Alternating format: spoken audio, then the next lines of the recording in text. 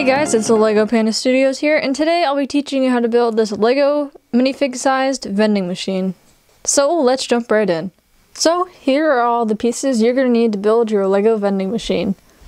You'll need 2 of these black doors with a transparent window inside.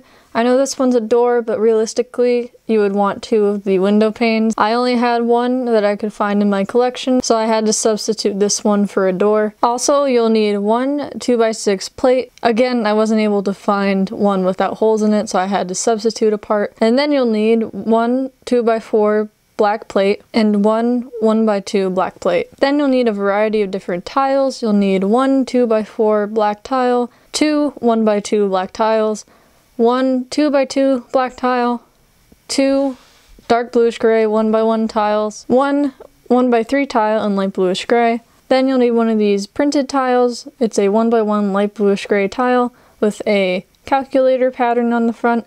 It comes with the calculator minifig from the Lego Batman movie Series 1 minifigures. I'm not sure what other sets it's in, but that's where I got mine from. And then you'll need one of these white corner pieces. And then you'll need 4 of these black studs. And then you'll need 1 1x2 light bluish gray headlight brick and 1 1x1 light bluish gray headlight brick, 4 2x2 black bricks, and 4 1x2 black bricks. And then you'll need a variety of these pieces here, which are just 2 1x2 plates put together in different colors, and these will act as the items inside the vending machine. You'll need 6 that are 2 plates together, and then 2 that are 1 plate with a tile of the same color on top. You'll see how this works when we go to put the vending machine together.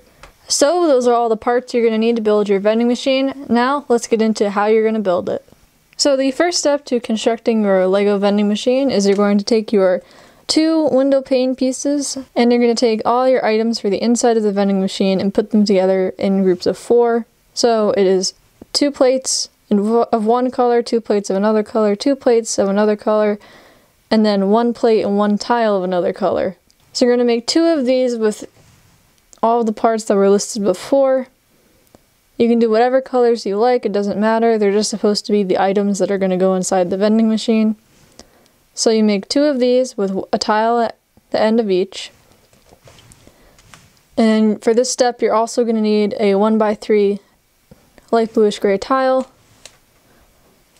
And you're going to take 2 of your black 1x2 bricks, 1 plate, 1 1x2 black plate, and 1 1x2 black tile, and place them together similarly to how the vending machine items are constructed. All of these things will go inside of this gap that is on the inside of the door frame. So you're going to place them in this order. First, take some of your vending machine items and place them at the top where the studs are. Then take your 1x3 plate, place that underneath. Take your next row of vending machine items and place that underneath the 1x3 plate. And then take the black piece that you made and place it at the bottom. And it should look something like this. Next, you're going to take your other window pane, and you're going to take the side that has the gap and place it on top of the items so that they are inside of the 2 door frames and the windows. And that will act as the inside of the vending machine. Next, you're going to want to take your 2x6 black plate and place it at the bottom to hold the 2 door frames together. And now we'll start building up the other side of the vending machine. So for this step, you're going to need all of your remaining pieces, and you'll start off by placing 1 of the bricks at the bottom, like so. Then you'll take 1 of the 1x2 bricks and place that at the back. Then you're going to take your corner piece and place it here. And then you'll take your 1x1 headlight brick and place it here. And take 1 of your 1x1 dark bluish gray tiles and place it on the front of this headlight brick. And this acts as the coin return area for your vending machine. Now you're going to want to take another brick, a 2x2 brick, and place it on top. Then you'll need your other 1x2 black brick, and you'll place it at the back like that. Then take your 1x2 headlight brick and place that in front of the 1x2 black brick. And then stack the remaining 2x2 black bricks on top. Then you can finish off the top where the studs are with 2 tiles. Now to add the finishing touches for the vending machine, we'll add the selection panel for the vending machine. You're going to take your calculator piece and place it in the bottom right corner of this 2x2 plate.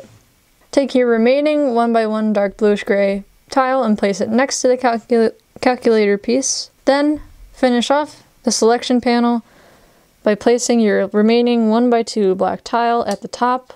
And then we'll take this piece and place it onto the headlight brick.